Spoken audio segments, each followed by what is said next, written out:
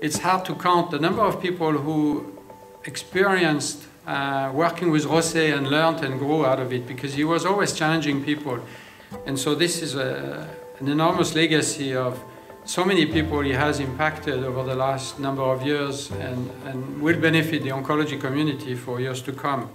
Being here today, seeing all the walls, his face on the TVs, it was just like extremely touching. I think like how someone in such a short amount of time kind of was welcomed and regarded and loved so much. Seeing people come up to me saying, you know what, I came to AstraZeneca mostly because of your father, because of what he meant to me and the confidence and who he was as a person. I think people coming up and appreciating that to me makes all the difference in the world.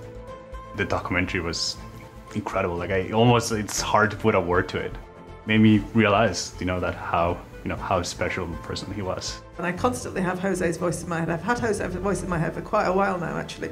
And it's, trying to anticipate, what else do we need to think of? What haven't we covered? Where else is the next piece to go? And so that's what I think he helped to bring out the best. For me, is just constantly being on your game. And thinking ahead, and then trying to help others to get there as well.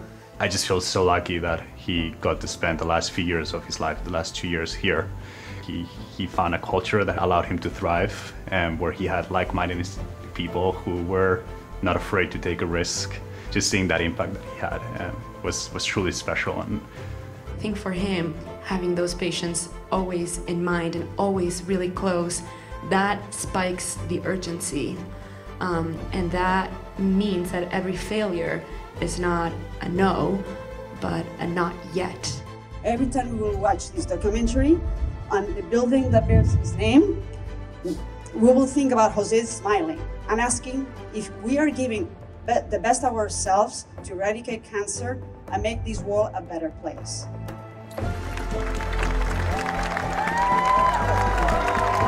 But seeing that people, recognized this person who he was and they loved him so dearly makes me proud, really proud.